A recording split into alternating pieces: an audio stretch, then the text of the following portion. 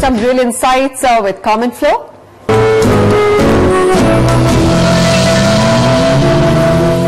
Today our focus will be on Mumbai, the city of dreams, which is losing its charm because of unaffordable real estate and long travelling time to work. Property prices there have gone through the roof and more people are opting to rent instead.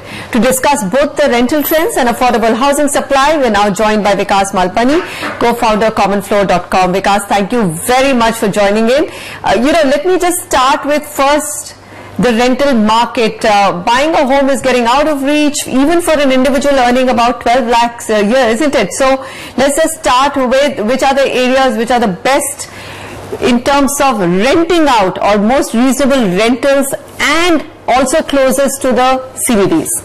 Considering that you are looking at areas near the CBD in the affordable rental segment, if you are working near BKC, you can go to Andheri East, Andheri West, Goregaon East, Malad East, as well as Kandivali East. These are the areas which you will find the affordable range. If you are looking in the Andheri section, you will get in the range of 20 to 55,000. In the section of overall Kandivali, you will get 19 to 40,000. If you are around Powai, you are working around Powai, then Chembur and Ghatkopar seems to be a very good areas to be staying on rentals. If you are working in Vashi, Kharghar is an ideal option with rental range of 8 to 22,000.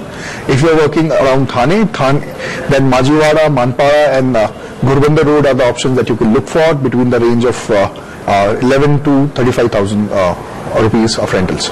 Alright, so now let's move on to homeowners or a buyer's perspective. Where should he buy? What are the top locations which give you the most lucrative rental yields in Mumbai? If you are looking from a buyer investor perspective towards the rental yield, the top locations that are recommendable based on the current market is Neral, Boisar, Navasopara, Bhanduk West, Bhayandar, Ghatkopar East, Powai, Kalyan, as well as Dombivli West. All of these regions can give you a good rental yield if you are looking as an investor. Because a typical 1,000 square feet apartment in Mumbai costs around 1.5 crore to 2 crore, and what do you get? About 650 to 850, maximum 900 square feet. That leaves out a majority of the city's population. So what will happen? What is your assessment of the affordability range, demand and supply scenario in Mumbai? Will there be enough supply of affordable homes? Future of affordable housing in Mumbai lies in three important belts. In the western belt, you can look at Nalasopara, Naigaon, Virar and Vasai. On the central belt, Kalyan, Ambernath, Badlapur, as well as Titwara to Ambivali belt looks very promising. On the Navi Mumbai stretch or Navi Mumbai belt, you can look at Panvel, Taloja as well as Khandeshwar. Okay, so compare the satellite townships of Navi Mumbai and Thane on affordability and the current and future connectivity to CBDs. Thane seems to be doing pretty fairly well. It has come up as a good suburb.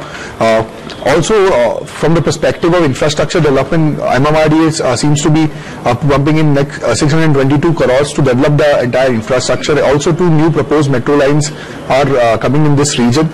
But if you are looking at a long-term prospects, Navi Mumbai also seems to be very bright. It has all the 3 possible mode of transportations being coming to there. Specifically, the international airport being planned at Navi Mumbai in 2018 seems to be a bright spot. Also, the CIDCO is putting in a good investment to create this as a planned city. There is a new railway line being proposed as well as new metro corridor. So, Navi Mumbai overall, from a long-term perspective, looks very bright.